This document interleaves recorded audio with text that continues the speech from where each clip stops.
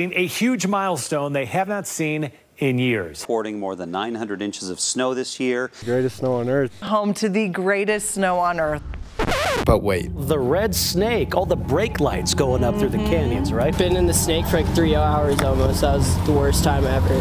He almost just rolled into me.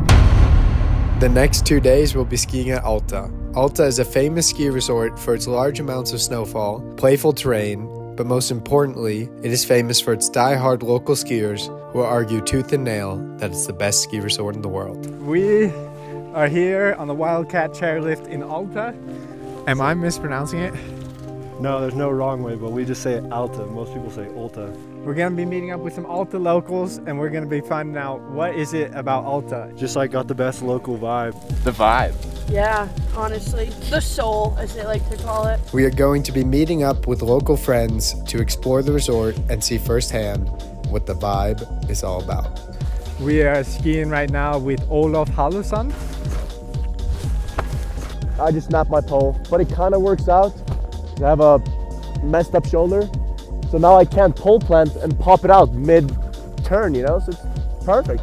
We're here at with the unofficial king of the castle, Tristan Lilly. What do you have to say? I'm saying hopefully it's a little soft.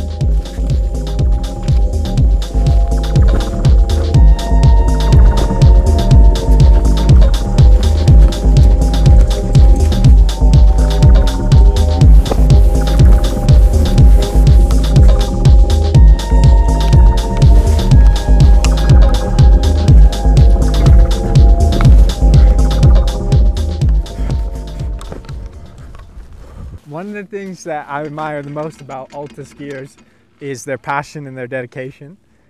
The response I get from them is, well, one, I have a hard time calling them or texting them because they're usually skiing. Your call has been forwarded to an automated voice messaging system. Okay, so I love Piper, but she's not good at answering her phone. Have anything to say about your telephone answering habits? Oh, they're horrible.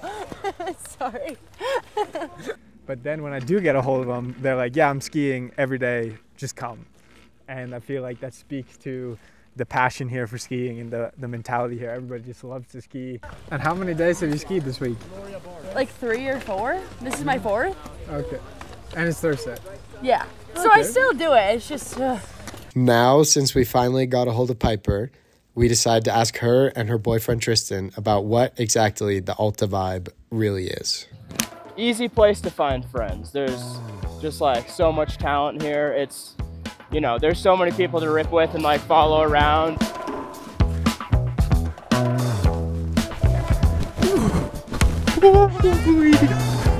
There's runs with names, but then like within the runs, there's always like 3 different things, like 3 different lines that also have a name.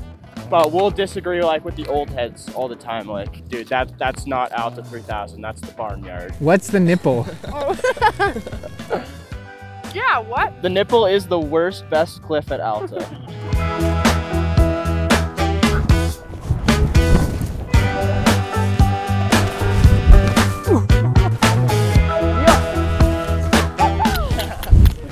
What I noticed from following everyone around is they don't say trail names.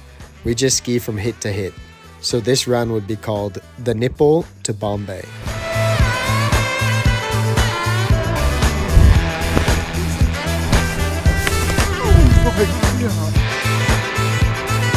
Oh God. Yeah.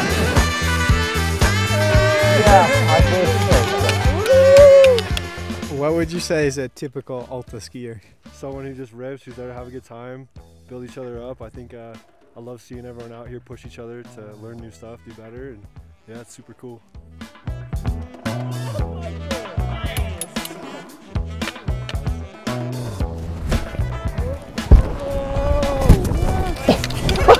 That was awesome. I might be good on that.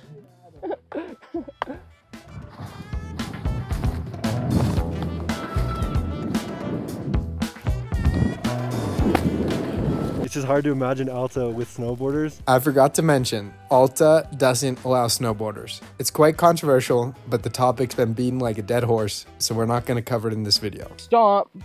And then I came over here and just like did a 180 to stop and it just like popped off. You broke the fucking metal.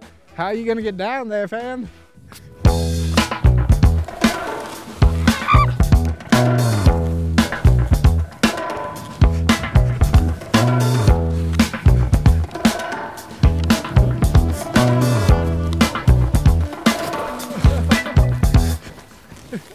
I believe you're putting fall line on one ski.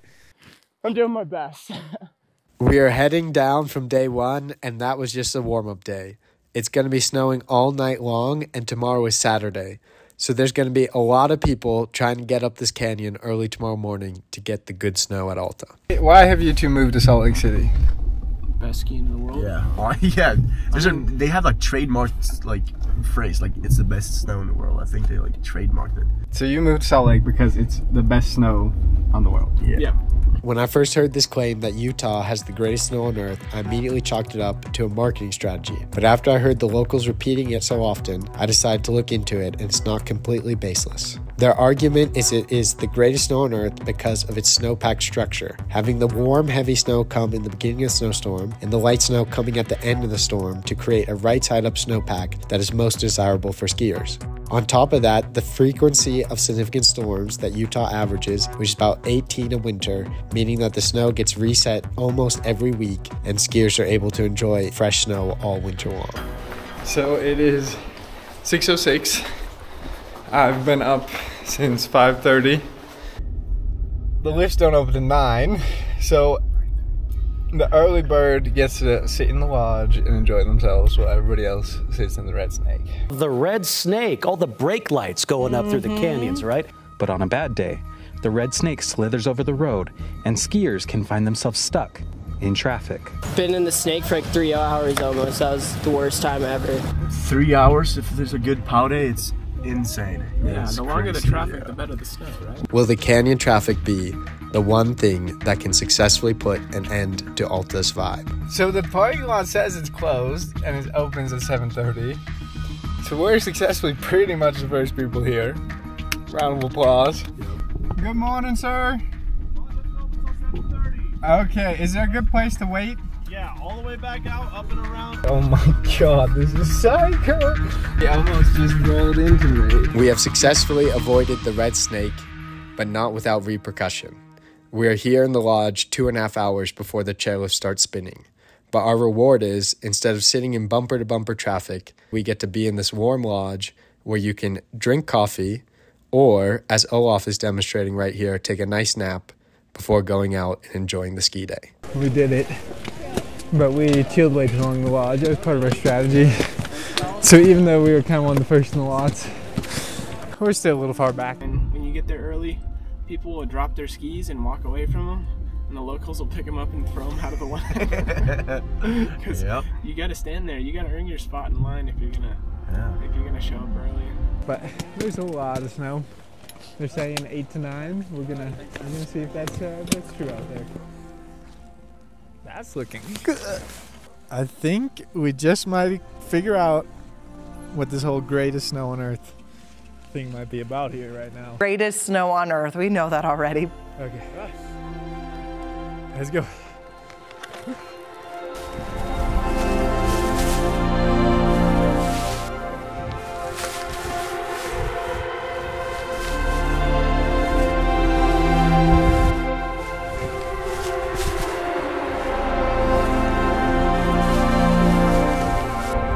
That was fun. That was really fun. Not gonna lie, that is some good powder. Really good powder. Think of the snow. Oh, the best snow on earth. After the first turns of the day, we can finally feel 9 inches of that famous snow under our skis. So enjoy this montage presented and filmed on the DJI Osmo Action 4. I've been down so long that my mind can't get no rest. Dude, it's good. That one's really good, actually, with snow. I've been down so long that my mind can't get no rest. No, no, this ain't easy, darling, 'cause the devil's on my trail. I've been running so long that my feet don't work no more.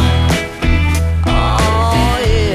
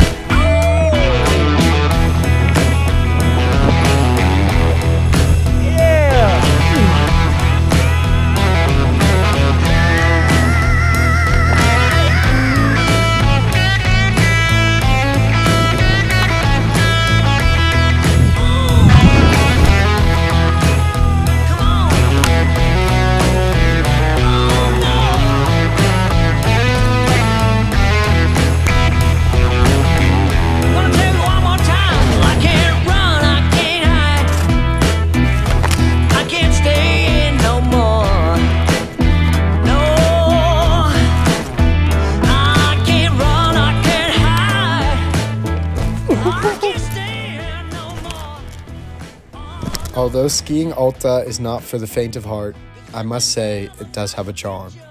The people we met were incredibly nice, the terrain was a lot of fun to ski, and when the snow came, it was really good.